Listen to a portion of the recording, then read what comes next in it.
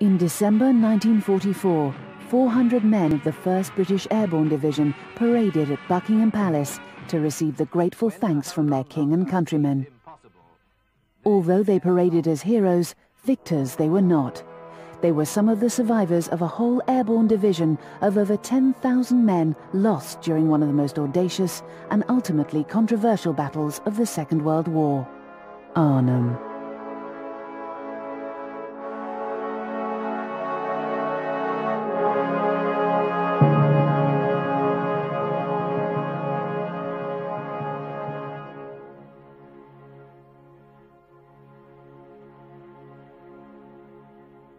Today, the bridge at Arnhem is a potent reminder of the courage and sacrifice of the men of the British 1st Airborne Division. And although the area immediately around the bridge is very different to how it was in 1944, there are plenty of reminders of the paratroopers' presence. Not surprisingly, the dramatic events that took place around this area still hold a tremendous fascination for people today, many of whom were not even born when the 1st Airborne Division arrived here on the evening of Sunday, September the 17th, 1944. This is the road bridge at Arnhem and is the final objective of the 1st Airborne Division. It was reached only by Headquarters 1st Parachute Brigade, by the 2nd Parachute Battalion with 2 companies, plus C Company of the 3rd Parachute Battalion and some other minor units, a mix of Royal Engineers, Royal Army Service Corps, Royal Army Ordnance Corps and Royal Signals. Total by the Monday morning, the 18th of September, probably between 600 and 700 men, although really records are difficult to get accurately. The bridge itself had been destroyed at the start of the war in 1940 and rebuilt by the Germans and the Dutch, only completed and reopened in April 1944, whereupon we paid a short visit in September 1944, and the bridge was destroyed yet again by the Royal Air Force in October 1944 and rebuilt following the war. But the ramps leading up to the bridge and the piles are the originals. It's only the superstructure that has been replaced to replicate the original bridge, and it's now called the John Frost Bridge.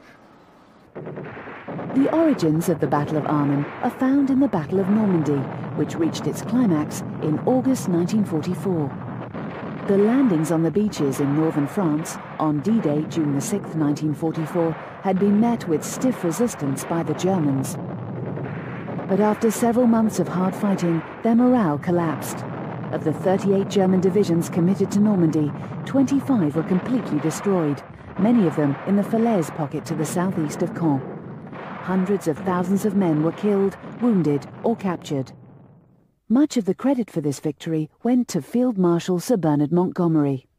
But there were several American commanders who felt that Montgomery's conduct had been profoundly suspect, and that the Allies' success in Normandy was despite his presence, not because of him. Such sentiments were symptomatic of crumbling relations between senior Allied commanders as they jockeyed to secure their own futures. But with the Germans in full flight, heading north into Belgium and Holland, there was a general euphoria that Germany was as good as beaten. The rapid advance of the Allies, however, was beginning to show signs of slowing down, as supply lines became increasingly stretched. With the supply crisis and disputes over strategy worsening, the Allies' Supreme Commander, General Dwight D. Eisenhower, placed the recently formed First Allied Airborne Army under the command of Montgomery's 21st Army Group. Montgomery was determined that it would be his 21st Army Group that delivered the killer blow. And it was from the tangle of conflicting interests that an airborne solution, Operation Market Garden, started to emerge. The 3 airborne divisions of the First Allied Airborne Army were to be dropped at vital river crossings at Eindhoven, Nijmegen and Arnhem, an area of 60 miles from top to bottom.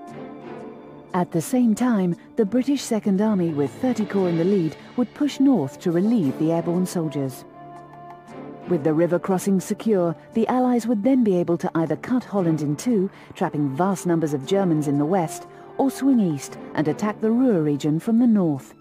They would then link up with Major General Hodges' 1st U.S. Army, advancing up from the south through the Ardennes. As the Ruhr was the industrial heart of the German war machine, its fall was expected to remove the Nazis' capacity for waging war. In fact, it was felt that the war would all be over by Christmas. By any standards, it was a bold and ambitious plan, and the operation was given the go-ahead on September the 10th. But it was to commence on September the 17th. This left just 7 days to prepare for the largest airborne operation in history. To put the timescale into perspective, the Normandy invasion took 6 months of planning and used half the number of men allocated to Market Garden. The seeds of disaster were sown long before the troops began boarding their aircraft under clear sunny skies on Sunday, September the 17th. A shortage of aircraft meant that the airborne army could not be dropped in one lift. Priority was given to the 2 US airborne divisions, the 82nd and 101st, as they would be relieved more quickly by the advancing 30 Corps. But it would take 3 lifts over 3 days to get all the men of the 1st British Airborne Division in place. And they were going to be expected to hold their objective, the bridge at Arnhem, 60 miles to the north of 30 Corps, 60 miles behind enemy lines. Well, it was a difficult time. 6th Airborne Division had the luxury of 3 months or so of preparation for the job. We were given 10 days and had to make do with that. And it was laid down as a matter of principle as a result of the previous operations, airborne operations that we'd undertaken, and indeed what the enemy had done in Crete, that the art of parachuting had to be done on the actual objective, or within a mile or 2 of the objective. Otherwise, it was unlikely to work very well. And this became a principle that really should never be broken. But when the time came for Arnhem, I'm afraid it was broken.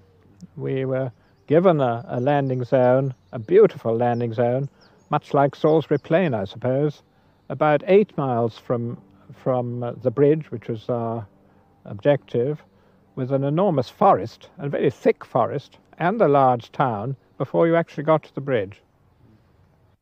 The place chosen for the drop was a small town some 8 miles to the west of Arnhem, Oosterbeek. Today, the area is much the same as it was in 1944. In the decades before the Second World War, it had become popular with retired civil servants and merchants who, after years of colonial service, sought the tranquility of the town's leafy glades and thoroughfares. Even in September 1944, it seemed an unlikely place for a battle.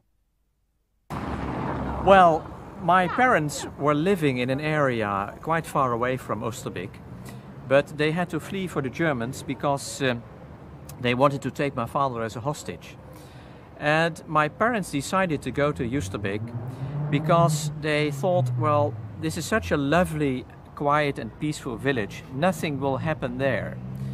So they went to Oosterbeek and they were hiding in the house of my grandparents, which is the big house over there. It's still standing.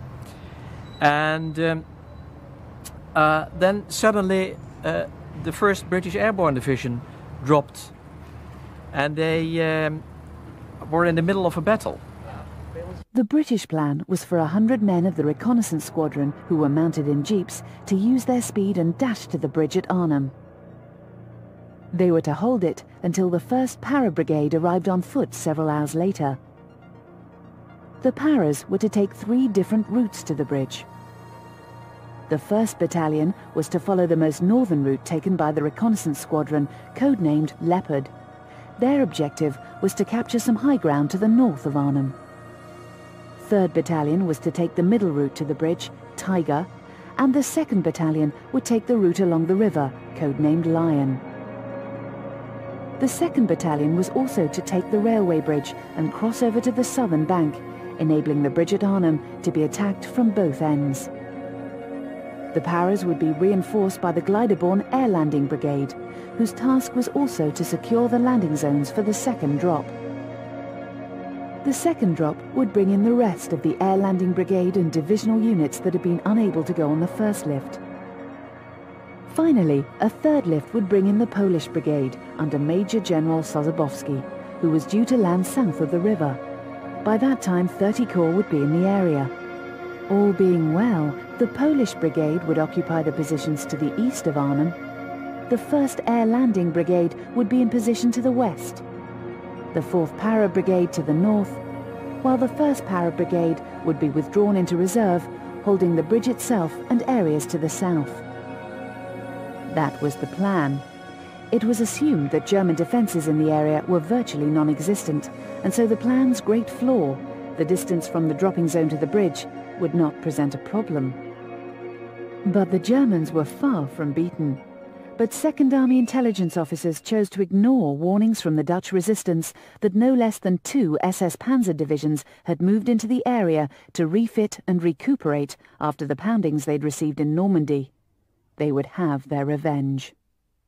But thoughts of defeat were far from the airborne soldiers' minds as the enormous Skytrain of 3,500 aircraft headed out for continental Europe from airfields all over England.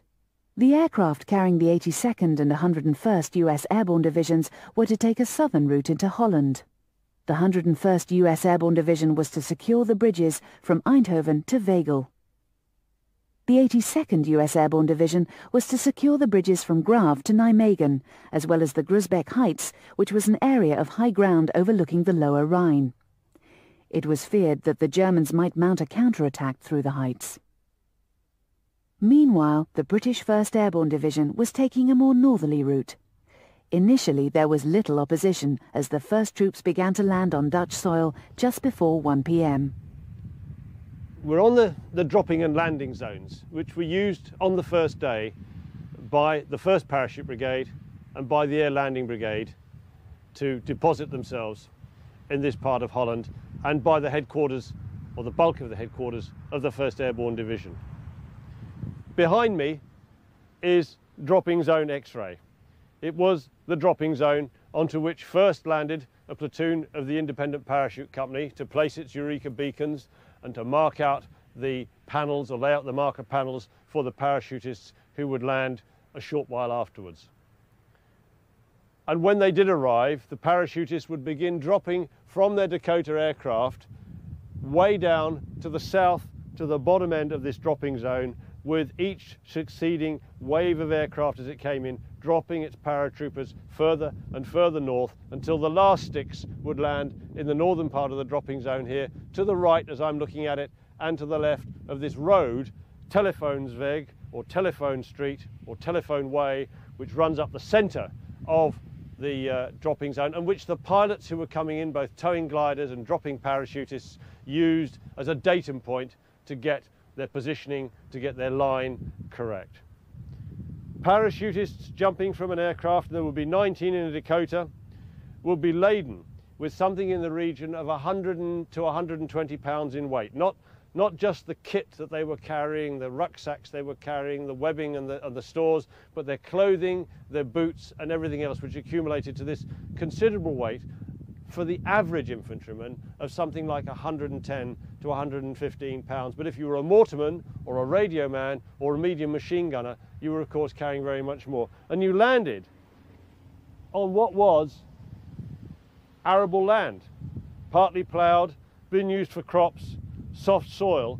So the first thing you do when you hit the ground is you suddenly find it's actually really quite difficult to run, because your boots are getting clogged up and sinking in to the soil as you try and move to the rendezvous, which were marked in coloured smoke by men of your own battalion, by men of your own unit, and by men of the Independent Parachute Company as well.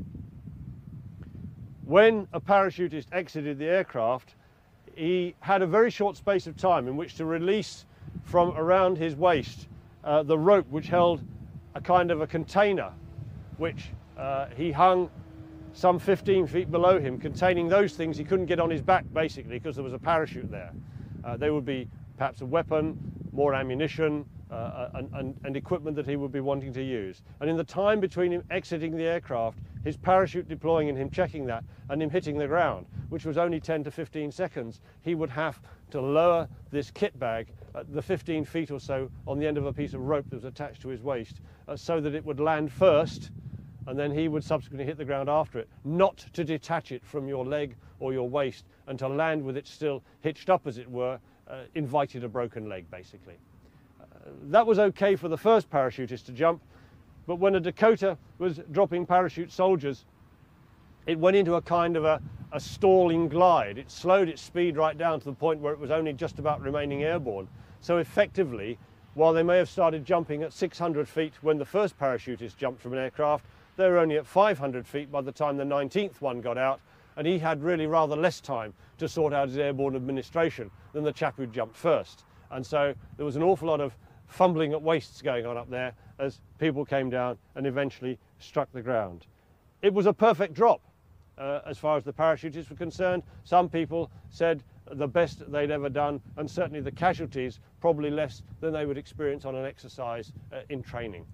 And from here, the three battalions went in their three separate directions, although the routes they were following were essentially parallel, but they were some distance apart.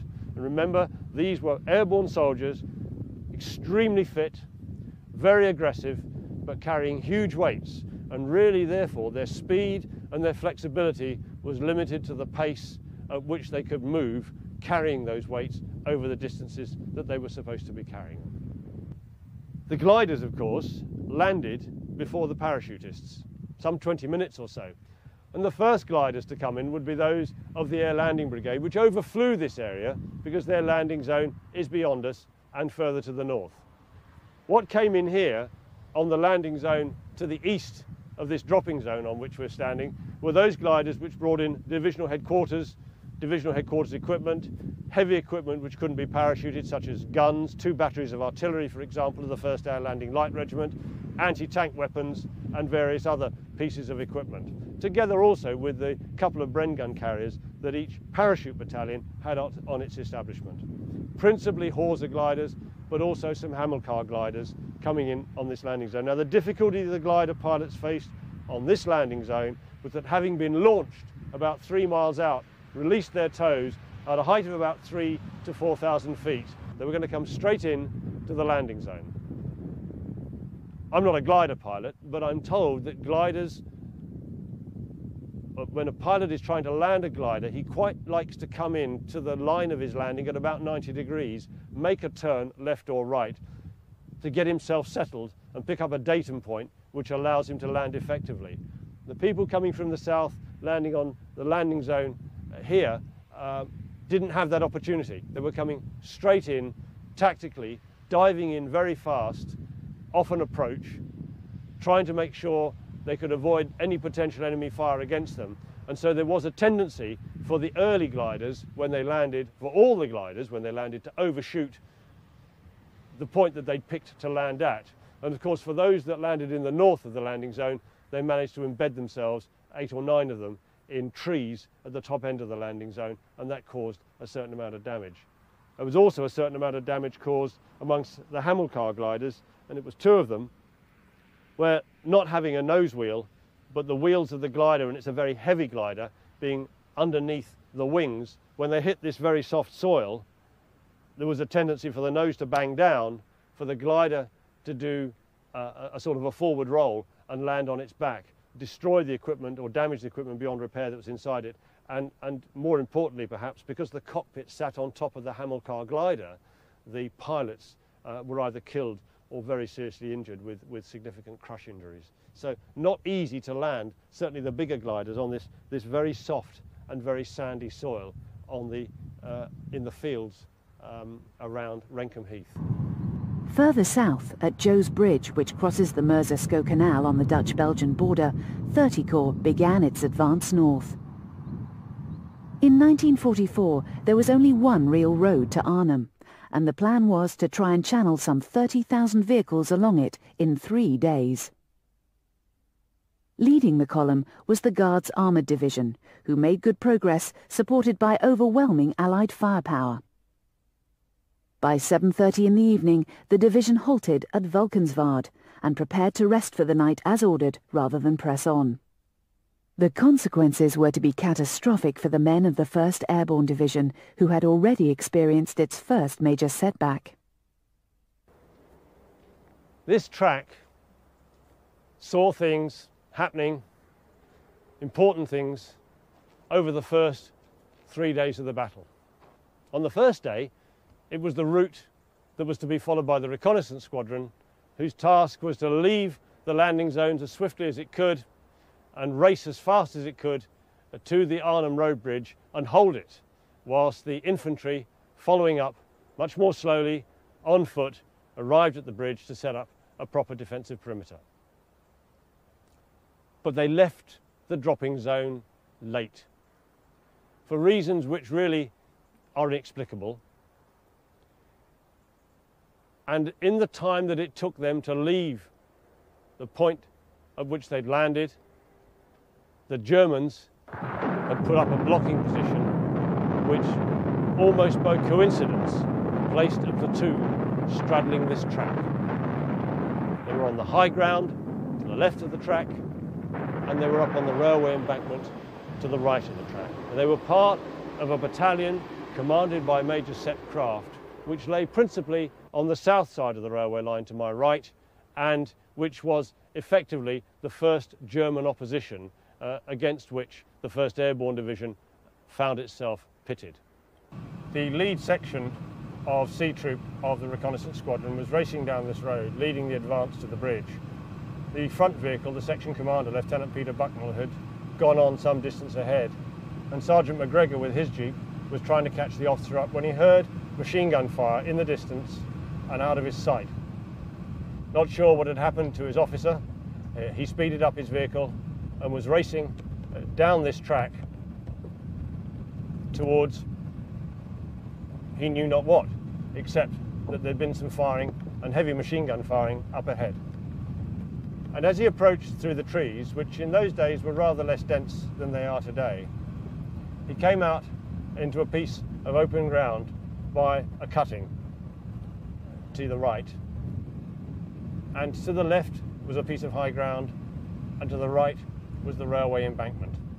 And his vehicle was shot at by heavy machine gun fire coming either from the railway embankment to my right, from the high ground to my left, or from both. And the soldiers in it did what they would always do under those circumstances. They dismounted instantly, they tried to identify where the enemy were.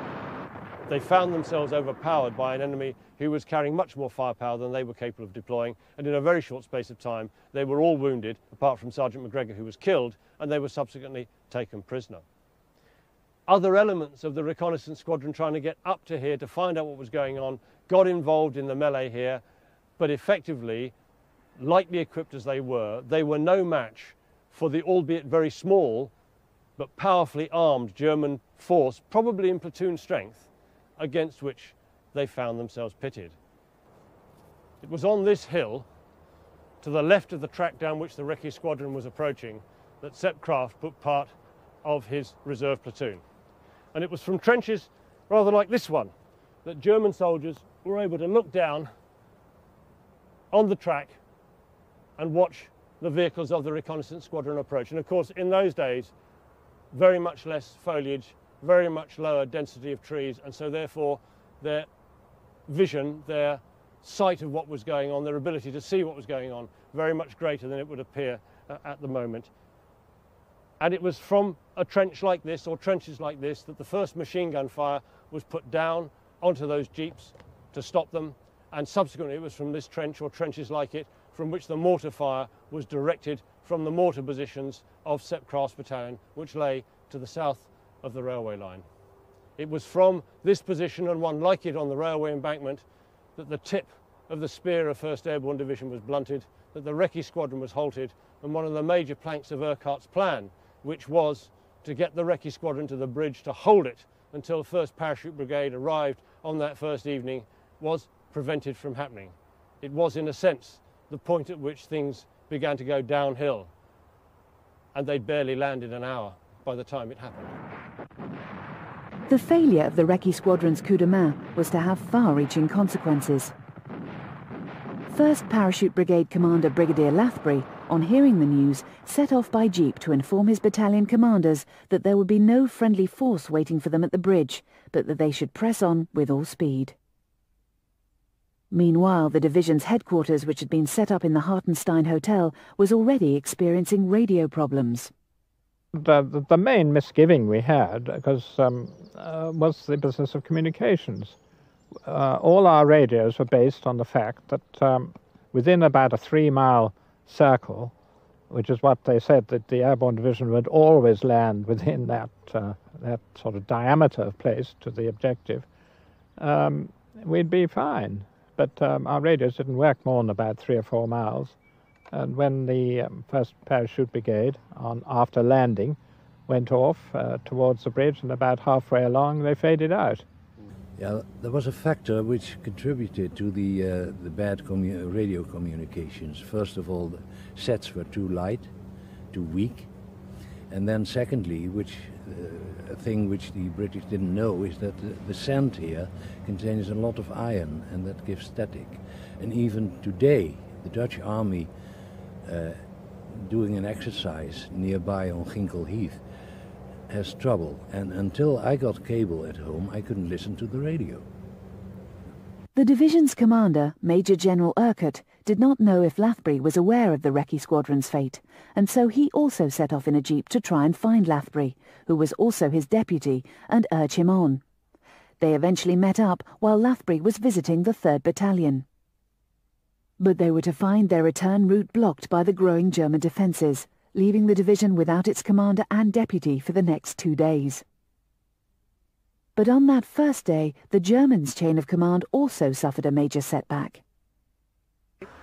This very busy main road leading into Arnhem, known as Utrechtsweg, was, in September 1944, the route being followed by the 3rd Parachute Battalion as it made its way to the bridge on the first day of the battle.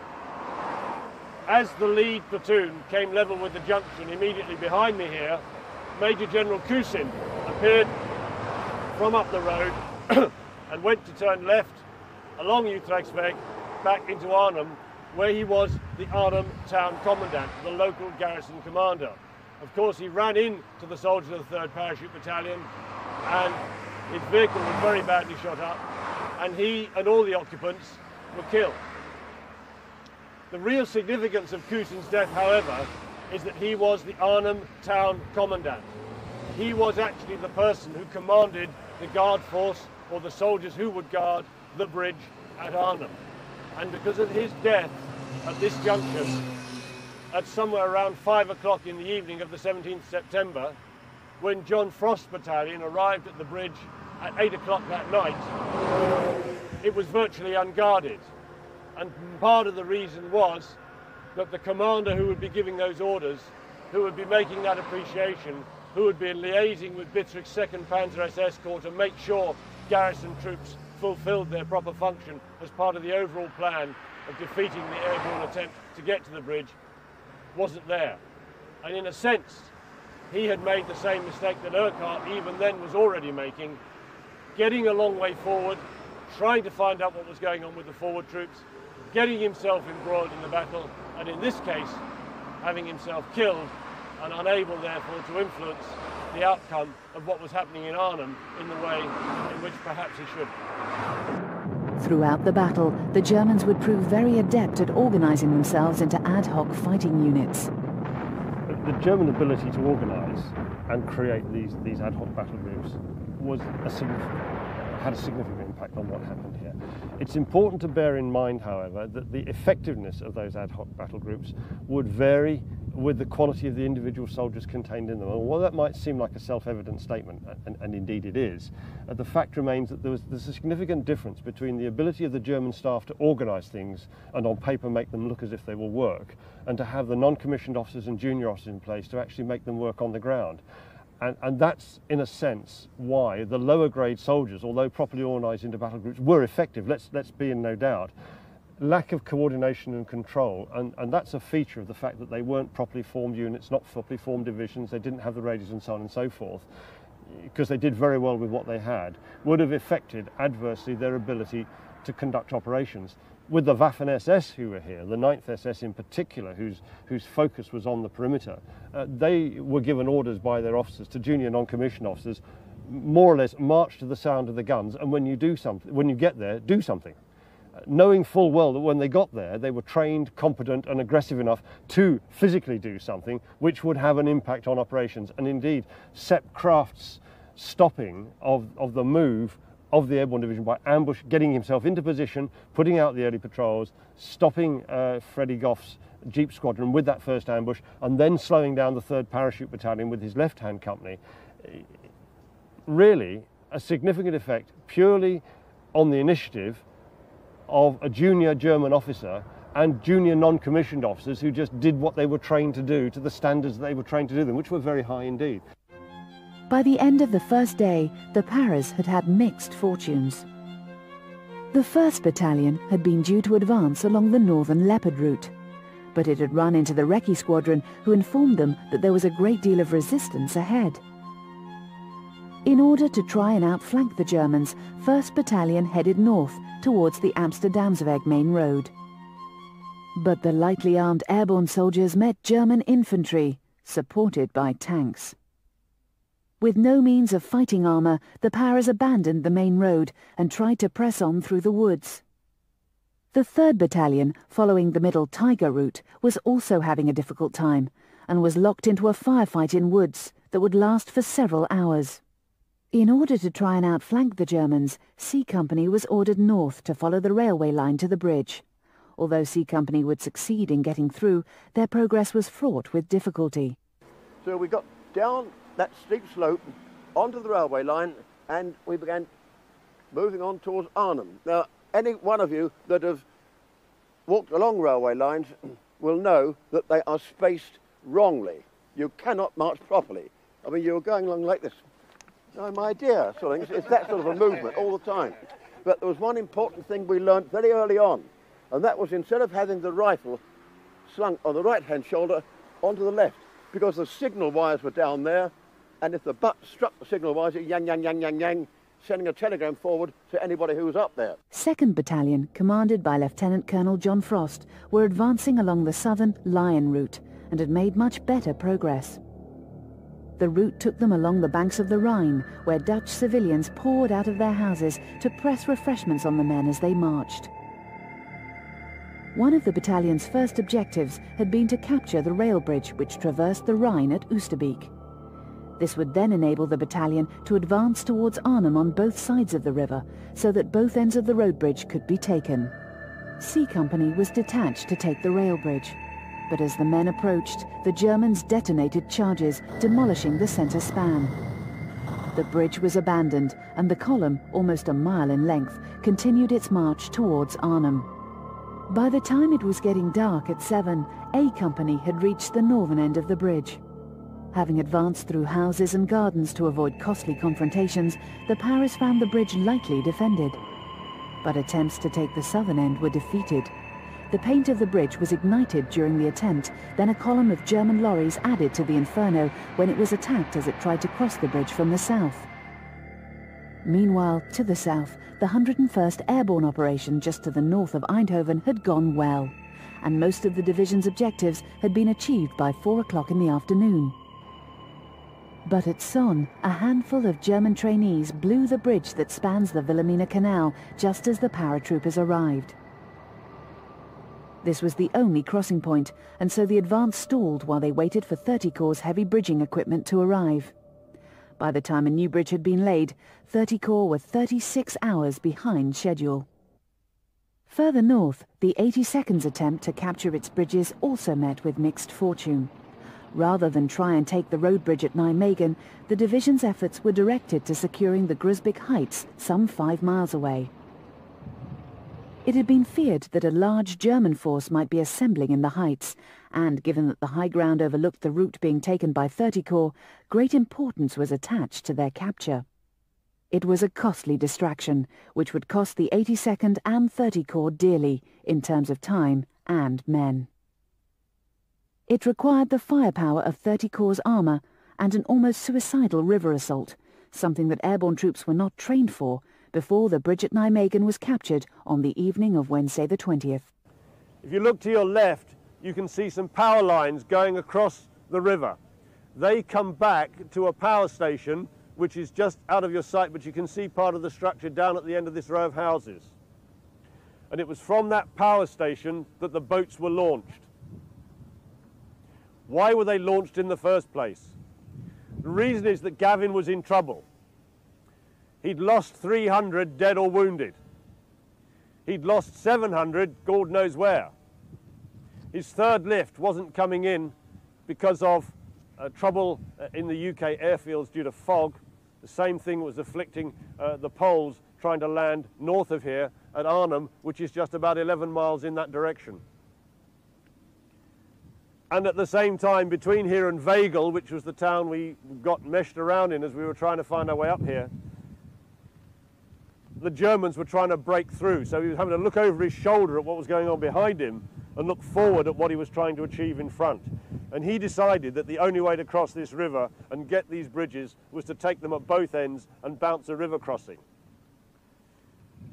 So he ordered the 504th to do it. And the attack was led by two companies, H&I companies of the US 504th Parachute Infantry, in British boats, 19 feet long, 13 men to a boat, equipped with 3 paddles. And the reason for the 3 paddles was that 3 people came with each boat, and they were the crew. Because once the boat had got across the river, it would have to get back, and you needed a crew to do that. And these were canvas and plywood boats, flat-bottomed, which the Americans had never seen before. Julian Cook described it as on-the-job training. And they launched their boats with the Irish guards along the side of this bank, firing smoke from their tanks onto the river on the other side to try and obscure the vision and the view of the Germans, who could see these tanks crossing the river, these boats crossing the river. Speaking to an American who was involved in that attack and asking him how thick the smoke screen was, there was a group of 40 people, and he said if you all lit up a cigar now, there would be more smoke than we had on the day. By an immense stroke of luck, the charges that the Germans had laid on the bridge failed to detonate as the first British tanks began to cross. But time was running out for the men of the 1st Airborne Division at Arnhem. By dawn on Monday the 18th of September, it was clear that the men of the 2nd Battalion holding the northern end of the bridge at Arnhem were completely surrounded. Nevertheless, confidence was high, for their numbers had been increased during the night by the arrival of reinforcements from 1st and 3rd Battalions. In all, there was a force of 740 men in positions in the buildings around the bridge's northern ramp. You'll gather that if you're in urban fighting, there's only one place to be, and that's indoors. Whether it's raining or not, it's the best place to be, rather than outside trying to get in, because the Germans did try all the way through that Sunday night and Monday and Tuesday. The attacks went on incessantly, and so did the noise. You couldn't just stop and quietly start thinking really about much, because of this deafening noise all the time, with the small arms fire, the machine gun fire, with the mortar bombs, with the shell fire, because the chappies the other side of the river, those guns were firing at us as well as the mortars, and so we had to tension and retension ourselves with that. Well, I had, as all the officers had, a little bottle full of benzodrine pills, which we could pass out if we thought necessary. Well, I offered them round at one point, and quite rightly, the lads all refused them, because if they had taken them, as I knew, and I didn't take mine either, you see a German behind every blade of grass. You get overhyped, so you rather better not have them. It was now a case of holding on until the rest of the division arrived, and at this stage their commander, Lieutenant Colonel John Frost, had no reason to suspect that this wouldn't happen within a matter of hours. Repeated attacks by German infantry had been repelled with a force that left them in no doubt about the quality of the men in front of them. It would take artillery and armour to blast the Paras out of the houses. At about 9:30, 22 vehicles of the 9th SS Reconnaissance Battalion returned from Nijmegen and attempted to charge across the bridge. The attack was foiled by British mines, anti-tank guns and grenades, leaving the northern ramp partially blocked by burnt-out vehicles. On the Monday morning, we heard sounds coming from across the bridge, engines, noises, and somebody shouted, that's 30 Corps, they've arrived. Well, we said, let's wait and see. And it wasn't, because it was the Victor Grabner's recce battalion, and his scout cars came across the bridge, about 3 or 4 of them. 2 Parrot had pulled a string of mines across, but all by one of those scout cars managed to miss the mines and went over the bridge and on into the town. They didn't get fired at too much, because they came rather quickly before we were really ready for them. But they were followed fairly quickly after that with all the armoured type, the half tracks, open tops with soldiers in them and so on, and two para who were much closer than we were, buildings right up to here, but we could see them from our first floor. We could see them, although we were some distance from them, and we fired down onto these chapters as well, and so many of the drivers of those vehicles were hit that the vehicles were meshed up together, and the dozen or more of them formed a complete block on the top end of the road, so nothing could get across one way or the other. And the crews of those vehicles were all killed. Some 8 miles west of Arnhem, the 2 battalions of the First Air Landing Brigade that were defending the drop zones were awaiting the arrival of Brigadier Shan Hackett's 4 Para Brigade in the second major lift of the operation. Unfortunately, the Germans had discovered a map in a wrecked glider near Nijmegen. It detailed everything about the Market Garden Plan, including when and where subsequent supply drops would come. How or why the map came to be in the glider in the first place remains a mystery to this day, but it meant that 4 Para was in for a very rough reception.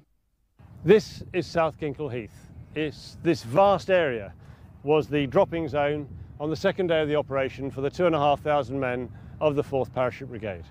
Their equipment in gliders would land on the same dropping zone as the 1st Parachute Brigade had landed on the previous day, and by road that's about 5 miles away from here, although the distance across country is somewhat shorter. And the task since the previous evening, the first night of the operation, the 17th September 1944, of the 7th Battalion, the King's Own Scottish Borders, had been to defend this area, to protect it, to prepare the area for the landing of the 4th Parachute Brigade. But of course, in being here, they alerted to the Germans to the fact that there was a purpose for their presence, and that purpose could only be subsequent airborne landings, and the Germans set about bringing to bear forces from the east, from the west and from the north to try to prevent the drop from occurring successfully, to try and break it up at that most critical time in a parachute landing, the moment when people exit the aircraft, have hit the ground and are trying to organise themselves ready to conduct operations. The trip over was smooth, bit bumpy, but smooth over the channel. And eventually we came to the time when the crew said, like, you know, we'll be jumping in a minute. Meanwhile, we started coming under small machine gun fires, which we thought was Spandau, and 88mm anti-tank guns. And the first thing I was aware of, or the next thing I was aware of, was that the port engine was shot out and the starboard engine was on fire on the other side of the aircraft. Half a dozen or more of the chaps were dead, as far as I could see, on the floor, killed by small arms machine gun fire. And I was a bit worried whether we were all going to get out alive, because the plane was going down fairly fast. In fact, I believe it was no more than about 350 to 400 feet from the ground when we eventually bailed out. But it was that or go in with it, of course. It's a vast area, and really the King's Own Scottish Borders, despite their best efforts, could only achieve local success. The net effect was that when the 4th Parachute Brigade landed, it was in effect an opposed landing, and there were a considerable number of casualties from the fire which was put down by the Germans by both small arms and mortars on the heath. And it is a true heath, unlike Renkum, where the 1st Parachute Brigade had landed, in that this is composed of heather and dry grass, and therefore burned very successfully. In burning, it caused huge problems of smoke obscuration, not just for our own soldiers, but for those of the Germans, and of course did considerable damage to wounded soldiers, many of whom were quite badly burned, some of whom died in the most horrid circumstances, being incapable of escaping from the flames as they gradually grew closer and closer to them. Despite the strength of the German defence, the entire 1st Airborne Division had now landed in Holland, and the full weight of its effort could be put into the push to reach the bridge at Arnhem. Having arrived, they set off into the town, moving towards the east. It's perhaps important to remember in all this discussion of the impact and the effect of various things on the Germans is that there are clear German reports of the impact of the sudden arrival of the 4th Parachute Brigade, which changed the balance of the number of manoeuvre units based on a battalion, which were ranged against the Germans. And there are reports of a number of German officers who are deeply concerned that the weight of force which was being delivered against them was more than they would be able to bear, and that actually this attack by this elite airborne division was going to be something they would have great difficulty in overcoming, if indeed they could overcome it at all. In the early hours of Tuesday morning, the airborne forces attempted to break through to the bridge and relieve their increasingly beleaguered comrades.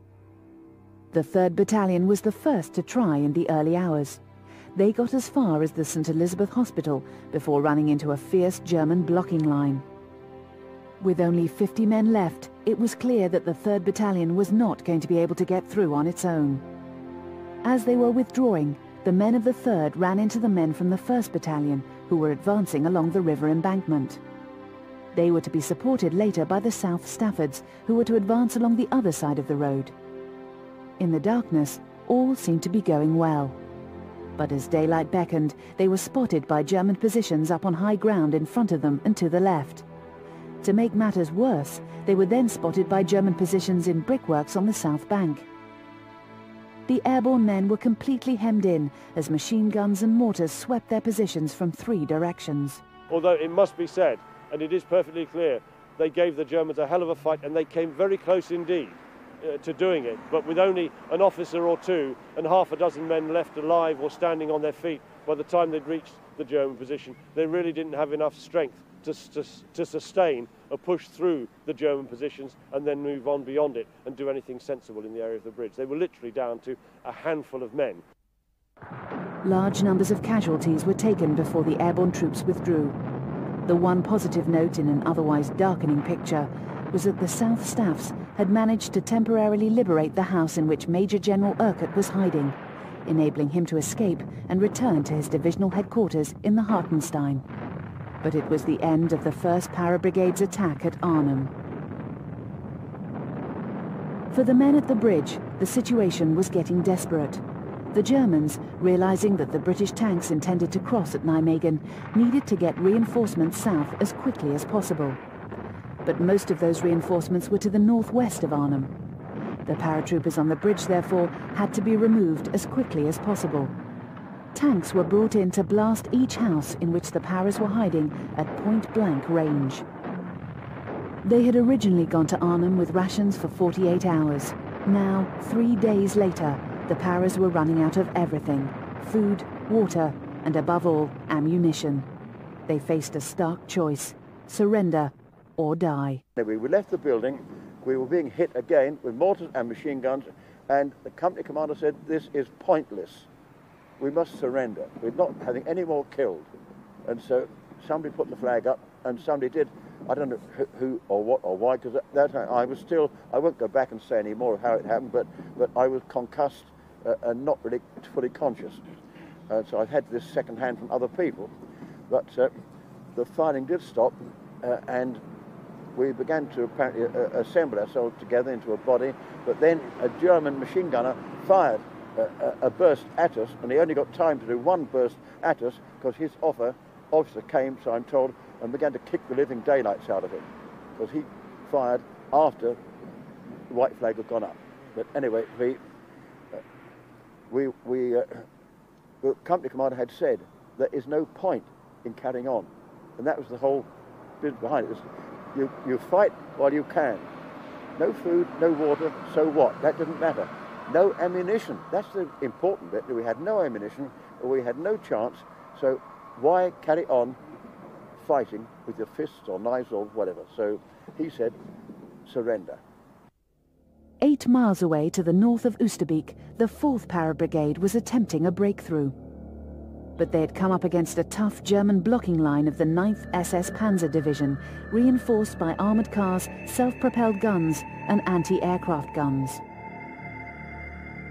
The 10th Battalion began to attack the northern end, while the 156th Battalion advanced on their right.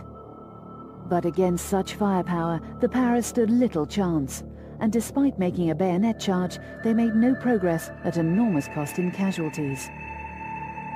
The third lift had also been planned for Tuesday. Major General Sosabowski's Polish brigade had been due to drop a mile south of the Arnhem Bridge. But the gliders carrying the brigade's vehicles and anti-tank guns were to be dropped on the same landing zone used by the 4th Brigade, some 8 miles away north of the river. To make matters worse, dense fog meant that the aircraft carrying the parachutists had to abort their mission, although 43 gliders managed to get airborne at midday.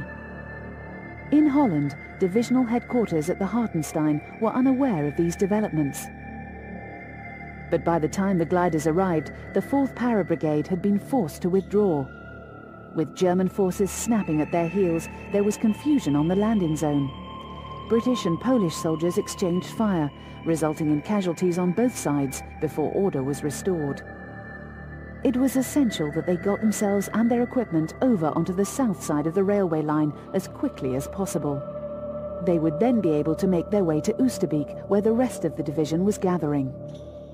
The only available route across the railway line was through a drainage tunnel a quarter of a mile east of Wolfhaze.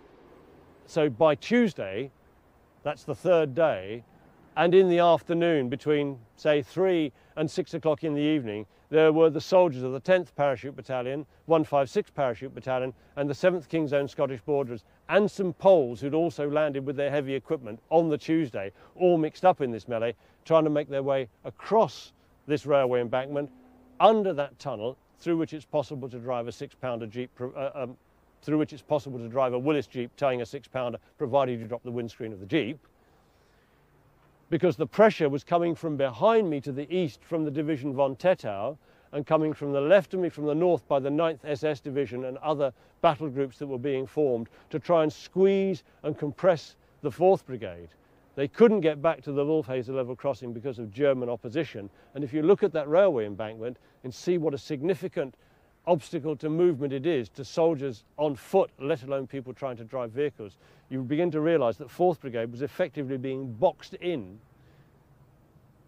and would have been incapable of escaping from it had it not managed to break south. But of course, in getting over that railway embankment, they exposed themselves to German machine gun fire. The withdrawal was such that it had to be done in haste.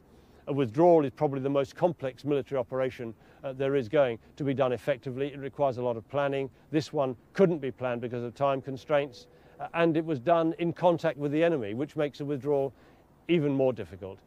Someone pressed a panic button. We was all told to withdraw en masse. We get down to the railway at Wolfhazen, and by that, the other side is on an embankment, and there's these little tunnels or culverts underneath so people can walk through. And you're getting, you know, we all went, we didn't know who was giving the order, we just followed the man in front. Chaps were trying to drive jeeps over railway lines and God knows what. And we go under this coal and we doubled back on ourselves on the other side of the railway. But nobody knew what was going on. It was all mishmash. Junior officers didn't know because they couldn't find senior officers. Senior officers didn't know, but what we didn't know at the time, that because the general had been hiding out or in Arnhem, the brigade didn't know what was going on, so really it was a whole mess up. We just followed the man in front. What did you follow?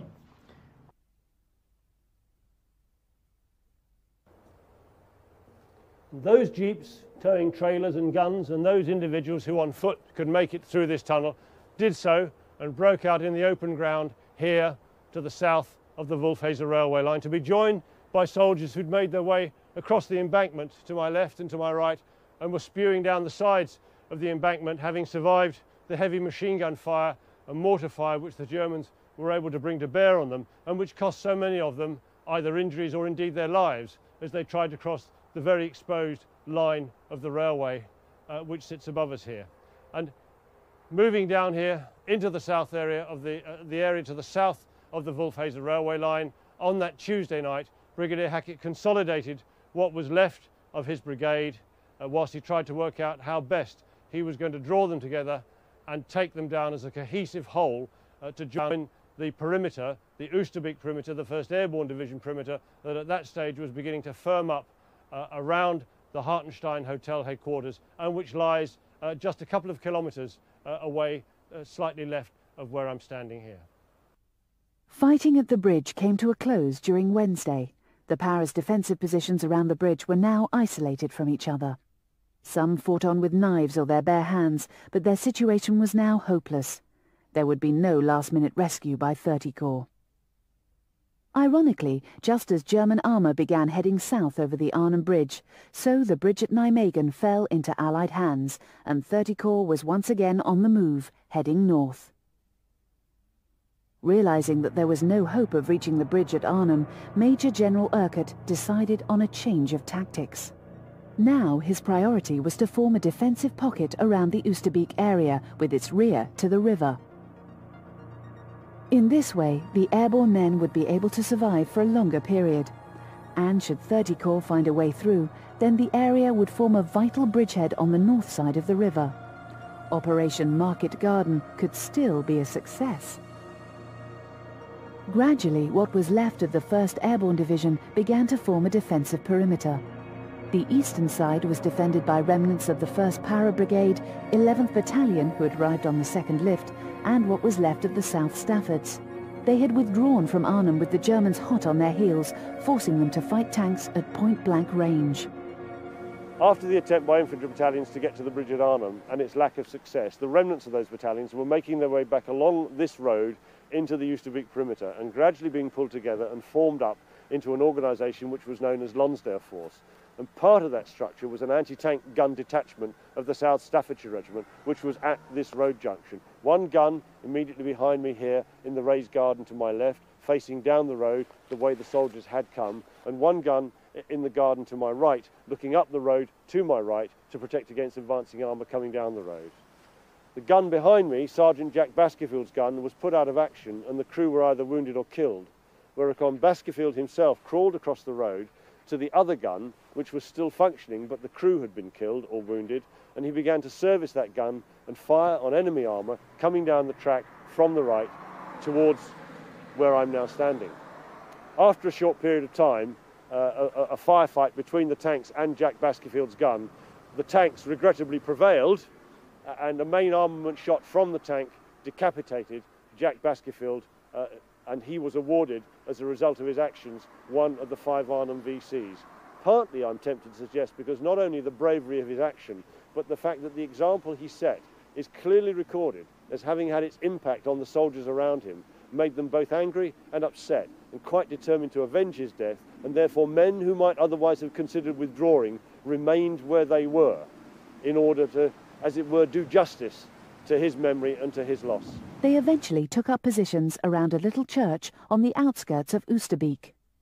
This is the Oosterbeek Lark Church. It's one of the oldest churches of its type in Holland, and it was the centre, really, of the creation of Lonsdale Force, where the soldiers who were coming down the road, this road that's on our left-hand side from Arnhem, having been bashed and beaten, trying to make their way to the bridge, were eventually reassembled into a cohesive organisation under the second in command of the 11th Parachute Battalion, a man named Major Dickie Lonsdale, and hence became known as Lonsdale Force, and they protected for the rest of the battle from the 20th, 21st onwards the bottom right-hand corner, the southeast corner of the Oosterbeek perimeter. You can see from the condition the building's in, the amount of fighting that took place here, and in fact there was quite a lot of damage, and the tower, if my memory serves me right, was actually very badly damaged and had to be replaced. But the church itself, inside, withstood all that because the walls are pretty thick, and the damage which is done to the outside is actually largely cosmetic. Structurally, it's still very sound and survived. To the west, 4th Para Brigade was having an equally difficult time getting into the perimeter. Some men of the 10th Battalion had made it through, but the rest of the brigade was trapped in a hollow in some woods a few hundred yards from the perimeter. For 8 hours they endured constant bombardment until, fixing bayonets, they made a desperate charge for the perimeter. 4th Parachute Brigade overnighted the 19th, 20th September just south of the Wolfhazer level crossing, and the following morning, the 20th September, decided to make the move to their southeast into the then forming Oosterbeek perimeter. And in doing so, they came through these woods. They met Germans, they were split and broken up, and what was left of 156 Parachute Battalion, plus the brigade headquarters with the Brigadier Sean Hackett, ended up in a large dip in the ground, about 200 to 300 metres to the northwest of the perimeter. There was a huge firefight in here. It went on for most of the day, as you can see from the marks on the various trees around about the place. The bullet holes in what were then saplings are now large scars in what are now very large trees. At the end of the day, the firefight being too much, and having either lost through death or wounding half of the 150 men with whom he'd gone into that hole, Brigadier Hackett decided he was going to leave it as fast as he could. He got everybody on their feet, they fixed bayonets, and they charged with a humongous roar down the 200 to 300 yards to their southeast into the Oosterbeek perimeter, and barged their way into the lines which were then being defended by A Company of the Border Regiment. Whereupon Geoffrey Powell and his soldiers, having appeared and having had a very, very rough time indeed amongst soldiers who were dug in properly into a defensive position and sorted themselves out and settled down, the captain of the Border Regiment, who met Geoffrey Powell's men coming through, invited him to remove his scruffy lot lest they contaminate his own soldiers. And Geoffrey Powell and the balance of 156 Parachute Battalion went on down into the Oosterbeek perimeter and took up a defensive position along its eastern edge. Of the 2,170 men of the 4th Parachute Brigade who had left England 2 days previously, just 500 were left. On Thursday morning, the Germans began concentrated attacks on airborne positions in Oosterbeek.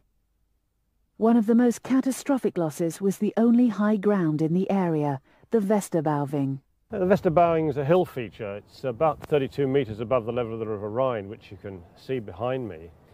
And its significance is that it lay in the south-western or bottom left-hand corner of what eventually became the Oosterbeek perimeter, or the Oosterbeek thumb, as it's referred to in many of the history books.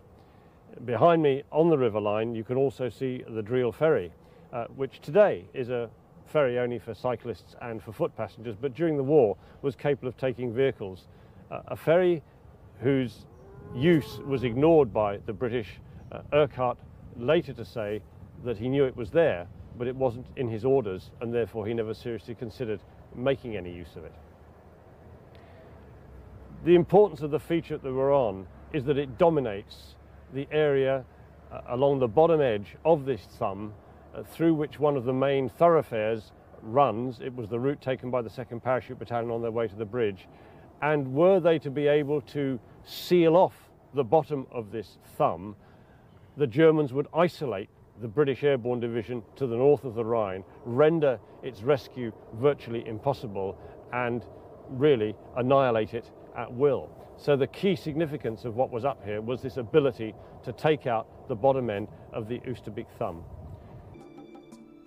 The loss of the Westerbauwing also had a major impact on Sosabowski's Polish paratroopers, who finally managed to jump into battle on Thursday afternoon. Their drop zone had been moved to Driel, south of the river, directly opposite the Westerbauwing. The plan had been for the Poles to cross the river using the Driel ferry and reinforce the British on the northern bank.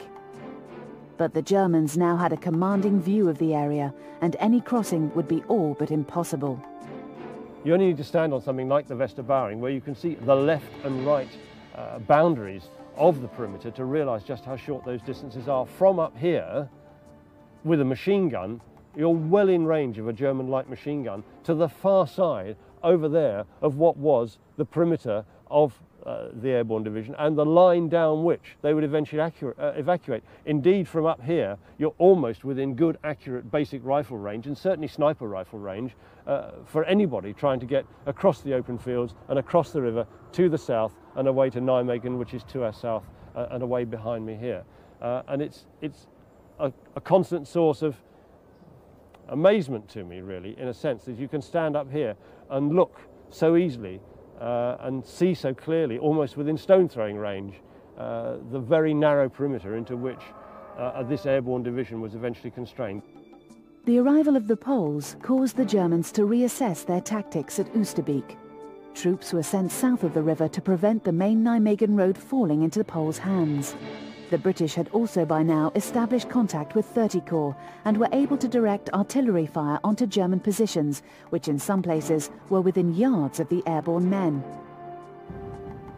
Just here we're driving down Station Way, which is the eastern or right-hand side of the Oosterbeek perimeter, and we're heading from the north to the south.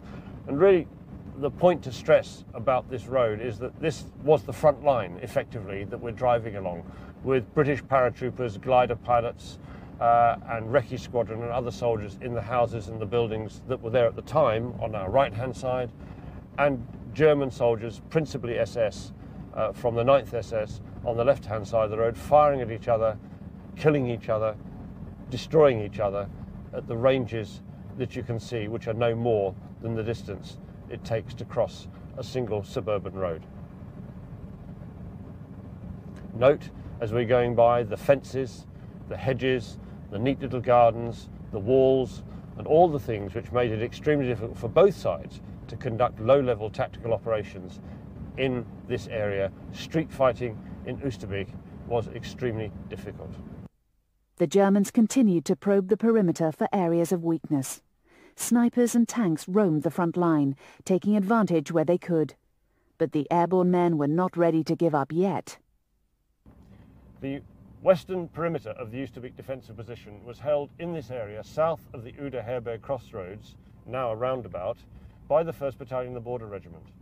And the terrain to the left of the road, where their defensive positions were, is tree-lined, heavily populated with trees, leafy glades, deep gullies, and really very difficult to defend in terms of visibility, ranges of weapons, and the ability to find good defensive positions within it. They also had to cover an area which extended them beyond belief. There was no real line of sight communication between them, and any chance of any level of mutual support that they might obtain was really out of the question. These leafy glades form part of the parkland which surrounds the Hartenstein Hotel, the headquarters of 1st Airborne Division, and form part of the park that lies within the boundaries of what became the Oosterbeek perimeter. To my right, and about 700 yards away, is D Company of the 1st Battalion, the Border Regiment, and further round to my right, and about 250 yards away, is C Company of the 1st Battalion, the Border Regiment, and they lie on a line of a road which runs down the left-hand side of the Oosterbeek perimeter and at 90 degrees to the position I'm standing now. Over my shoulder and through the trees, it's just possible to discern the houses in which were housed the battalion headquarters and the regimental aid post of the 1st Battalion, the Border Regiment. And it was from here that the battalion's efforts down the whole of that left-hand side of the perimeter were coordinated. In these woods, men fought from about the 19th of September 1944, the Tuesday, right the way through to the time when those who were evacuated managed to get out on the 25th. No food, no water really, other than that which they brought with them or were able to collect. Limited ammunition, only 7% of what was dropped ever arrived here, and yet within these woods and amongst these trees, a tremendous battle took place in which the Border Regiment lost more killed than any other infantry battalion in the Battle of Arnhem, some 121 of their number. And one of the most evocative memories of the 1st Battalion, the Border Regiment, and the fight they put up is the mortar crew, commanded by Corporal Jim McDowell, with Private Ginger Tierney as one of his helpers, whose face is writ large in the photographs of the battle that are shown in most of the books and in most of the movie newsreels. And the trench from which they fired it, the mortar pit as it's known, from which they fired their mortar, still remains to this day as a depression in the ground. And it was from here for the whole of the 4 days that they provided fire support with what limited ammunition they had to C Company and D Company, only 250 and 700 yards away. And in so doing, they virtually had to remove all of the augmenting cartridges from the mortars to minimise the range, and the mortar tubes, when they fired them, would have actually been lobbing the bombs vertically in order to get inside the minimum range requirements of the weapon. The biggest problem facing the airborne troops was dwindling supplies. During the operation, the pilots and dispatchers in the aircraft of RAF 38 and 46 Group made countless attempts to get supplies to the increasingly beleaguered troops on the ground. But the drop zones were still in German hands, added to which they knew how to copy British recognition signals. Their courage and sacrifice was often in vain, as the supplies invariably dropped into German hands. An interesting thing during this time, by the way, I climbed up and said, no, we're dropping supplies. And we were told that when the planes come out, hold out your recognition scarves and they will drop these supplies to you. But what we didn't know was, for some strange reason, the Royal Air Force were told not to recognise these scarves. So, of course, they were dropped at pre-arranged supply drops. Hence, we found out the Germans got 98% of them. Cigarettes, everything. We got a pannier in one day with blood, a pannier like a hamper, stacked with blood plasma and no way to administrate it unless you drunk the stuff. Pyjamas. We had containers where we believe they were packed prior to D-Day, where you got Bren guns come out and the magazines filled. You fired the first round and there's just a stoppage. Pulled the magazine and the rounds just dropped out. Because instead of putting 28 in, they packed in 30. They've been packed for months. So there was all these problems arising when you could get them. I did go to cut a container down. I climbed this little, small oak tree.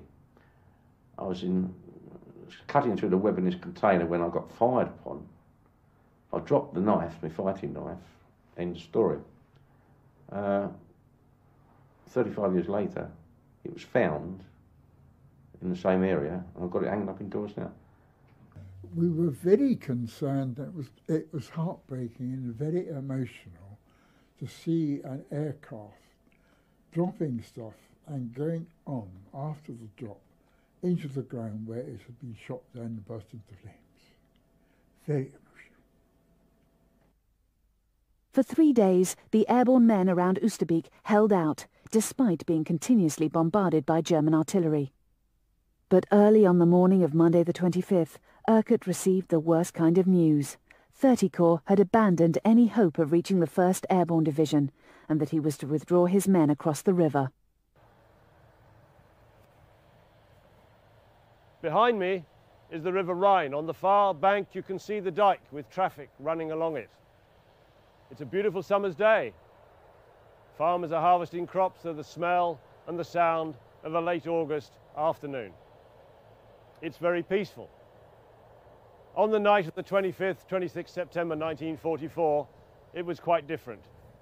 Pitch dark, pouring with rain, the most abject weather conditions, as the soldiers of the 1st Airborne Division made their way down through the houses and the pathways in the town of Oosterbeek and the surrounding parkland, which lies to the north of where I am now, down paths and tracks like this to make their way to the near bank of the River Rhine on the flat fields behind me, where during the course of the night something like just over 2,000 men waited patiently, tired, cold, soaked through, exhausted, not having eaten in many cases for 4 or 5 days, as boats manned by soldiers of the Royal Engineers and the Royal Canadian Engineers made their way to and fro across the river, picking them up and taking them away to safety and to the reception areas which were set up in the town of Nijmegen, which is about 17 kilometres to the south of here. Some lay down and slept and were still sleeping there the next morning. Others were woken and put into boats. Still more decided they weren't prepared to wait for the boats, and they tried to swim. Some were successful, some did not. Tim and I decided to cross the river, and I realised as soon as I got in the water that started doing the overarm, that there was no way I was going to cross the other side. Tim, my colleague, decided the same thing, so we went back into the woods. We were told to follow the white tapes, which will be laid out en route to the river. Quite a simple thing, it appeared to be simple. We took our rifles and arms with us at that moment.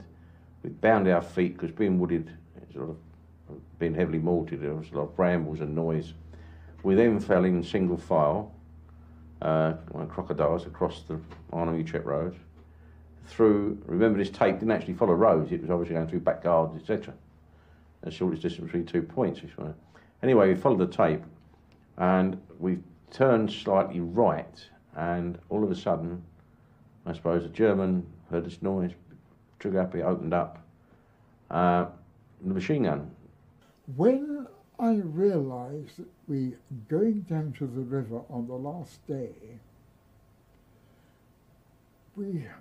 on the breakout, we had gone about 300-400 yards, and I suddenly appreciated the fact we were in box fire. And I was in the middle of the box fire, people on my right, people on my left, people behind me. And I got messages to people behind me to try and go back and detour around to come out to the other side and make their own way down.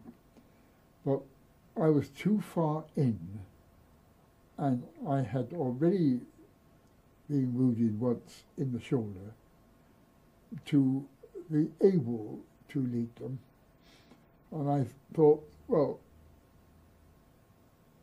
any good praying? No, I haven't paid my entry fee. Think about people? No, it's bloody ridiculous.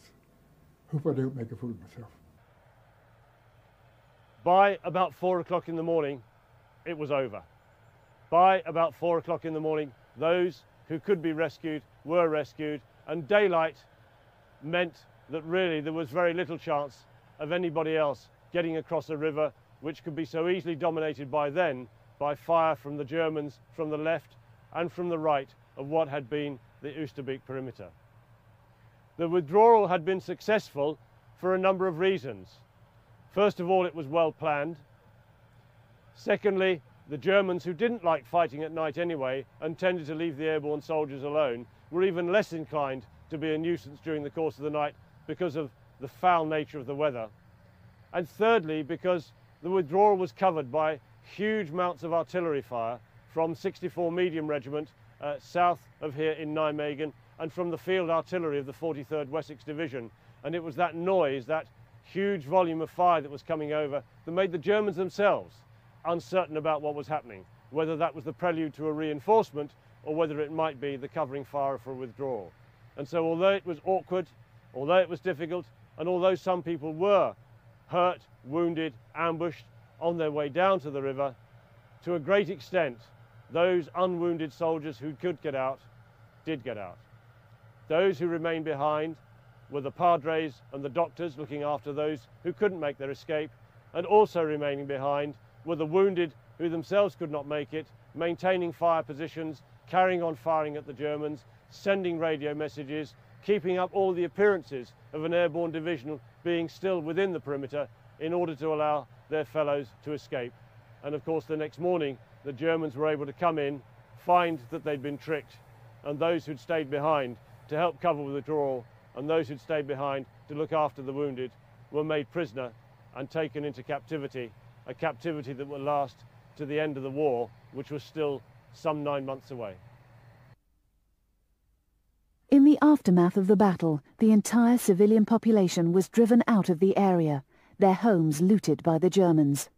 Many thousands of Dutch civilians would starve to death in the winter of 1944, as the Germans refused to let supplies be distributed as a reprisal for the general strike called by the Dutch on the eve of Market Garden.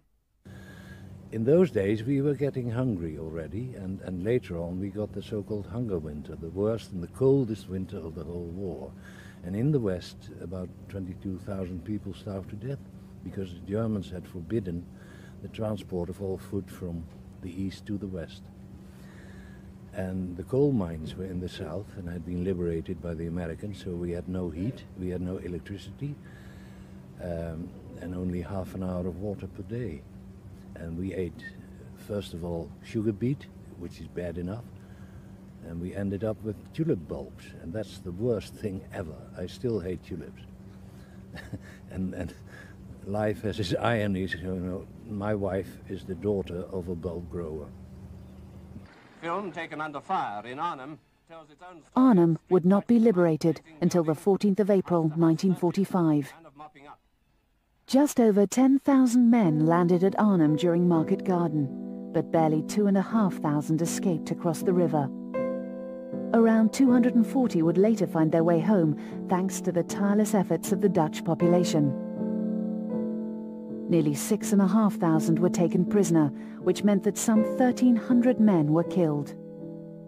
The Battle of Arnhem was hailed as a glittering success, and even Field Marshal Montgomery was said to be officially pleased with the outcome and believed that Market Garden had been 90% successful. Certainly in terms of amount of ground and bridges captured, it had been successful, but without the bridge at Arnhem, it was all for nothing. Dropping the 1st Airborne Division so far from its objective ignored all the lessons that had been learned about airborne warfare. Not being able to carry out the assault in one lift and the breakdown in communications that followed only compounded the problems. This defence here prevented the Germans from moving armour south and preventing the Americans finally from taking the Nijmegen bridge. If Nijmegen, as the Germans believed, was the key to Arnhem, the defence of this end of the bridge by the paratroopers was the key to their failure to hold the Nijmegen bridge in the end, because of the determination that they displayed in meeting their objective, which after all had only ever been to hold this bridge for 2 days, and they held it for nearly 4 with no ammunition, no resupply, no support and no help. But the men who fought at Arnhem are worthy of the highest praise. Today, the men of the 1st British Airborne Division are still remembered and honoured by the people of Oosterbeek and Arnhem. Well, I have the feeling that the population in this area was so delighted that after 4 years of German occupation, the liberators were finally there. That, I mean, they were overjoyed. And although the operation went wrong, and although the area became German again, and although the civilian population had to evacuate the area, the fact that this attempt was made, that the British tried to liberate this area, made an enormous impact on the civilians here. But it was not only that, it was the fact that they lived through this dramatic battle together. I mean, it was not a battle of soldiers only. I mean, they were confined in a very small area, like in these houses here, in the gardens here. They shared food, they shared water, they looked after each other's wounded. A very strong bond of friendship started to develop. And I still remember my mother saying how she admired these dashing young men who were always optimistic, even in the darkest hours of the battle. They always were more or less convinced of the fact that they would win. And that had a very positive effect on the civilians. So after the war, when veterans came back, they were very surprised that they were received here with such warmth and friendship. But that's caused by the fact that they tried to liberate this area a year before.